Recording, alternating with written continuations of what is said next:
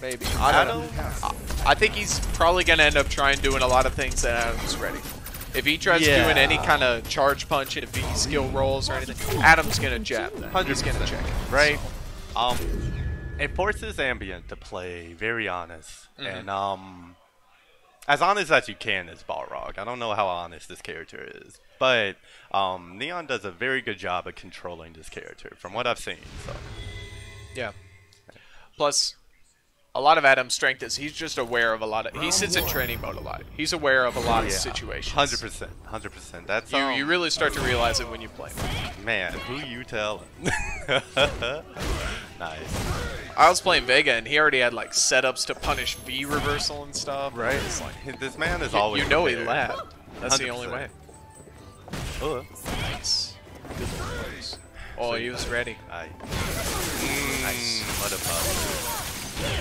Felt that rush punch coming. Nice and simple. Another crush. Oh my goodness. Please.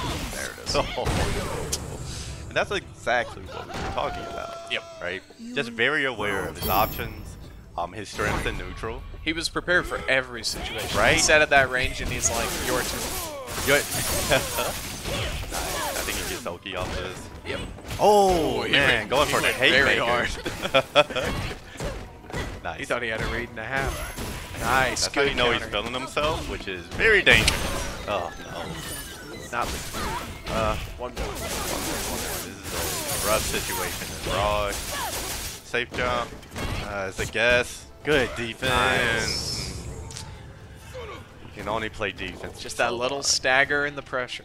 Could have hit a button, could have throw tech. Who knows?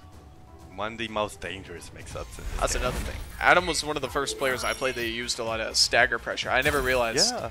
Because you always hear people talking about it, but you gotta like feel playing against it. You're just like, what the hell just happened? Yeah, right. It really makes you question your defense.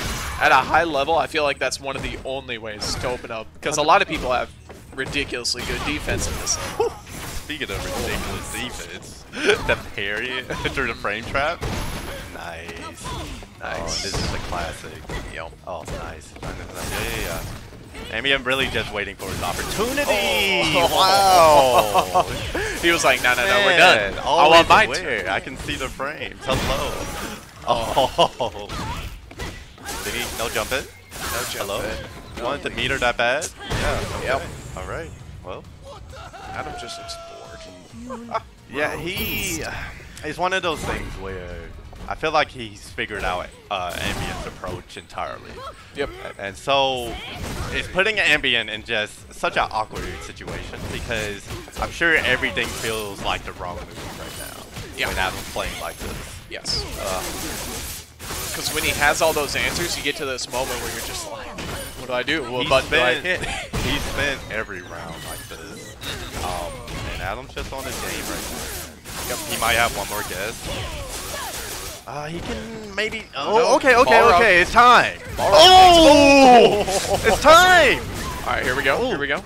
Yes. Oh, nice. He just needs one more. Good patience. I respect that. Yeah. Oh, he had it. That would have been it. Oh, damn it. Hey, shout out to He would have had that round. And that's why you can never sleep on Ambient. He's very capable. But he's not capable of beating a man with a Densetsu hoodie on. Was that 3? Oh, no. I think that was just loser semis, right?